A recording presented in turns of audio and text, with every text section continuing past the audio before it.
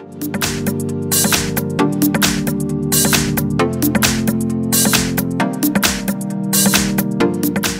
I have Samsung Galaxy S10 and let me show you how to enable here the unknown sources on the following device. So at the very beginning, let's start by using the home screen. Let's open the list of all apps, choose here settings, scroll down and select here biometrics and security.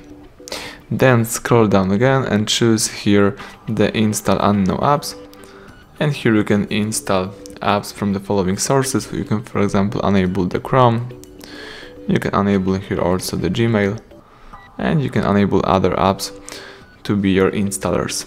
So that's it. Here you can also use more key and you can see the app preferences, and you can also show system apps if you would like to, and you can also allow the following apps. And basically that's it. Everything went well. Thank you for watching. Please subscribe our channel and leave thumbs up under the video.